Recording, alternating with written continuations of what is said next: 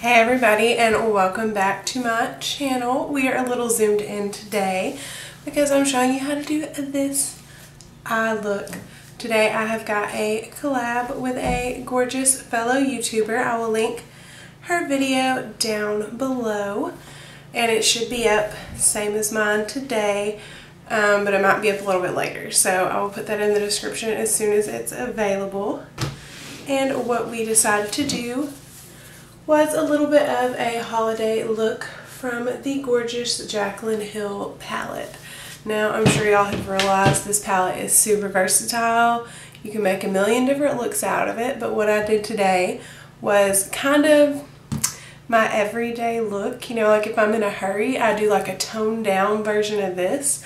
So I wanted to show y'all how I do my everyday makeup, but it's a little more dramatic than what I wear every day because obviously I don't wear lashes every day and I don't do a lip this dark, but I wanted to do a darker kind of holiday vibe. And yeah, so this is my look. We are going to go into voiceover mode so y'all can see how I got this done. And subscribe. Woo. Subscribe to my channel if you aren't already. That button is right below me. And yeah, let's get started with this tutorial. Okay guys, so first we're going to go into my favorite tan transition shade, and we're just going to take this and put it all over the crease. I'm using this on a Morphe, maybe that's my 441 I believe, and that is my favorite brush to use in my crease. I adore the white hairs on it. They just seem to work so much better.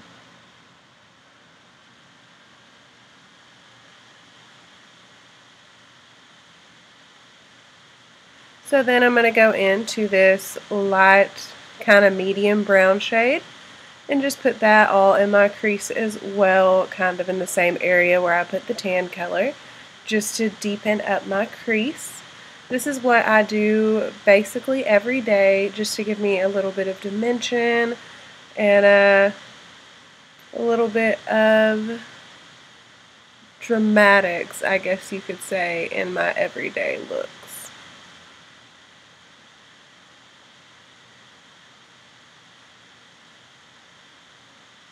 So once that's blended out, I'm going to take this almost brown burgundy color and I'm going to put it in my crease a little bit lower and just try to blend it into the tan and the brown.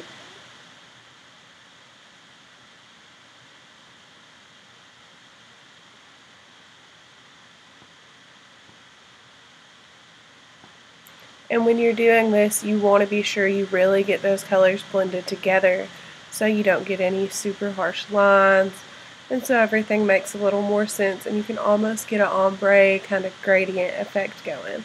And drag it down into the outer corner to connect everything around and get that smoked out look really going.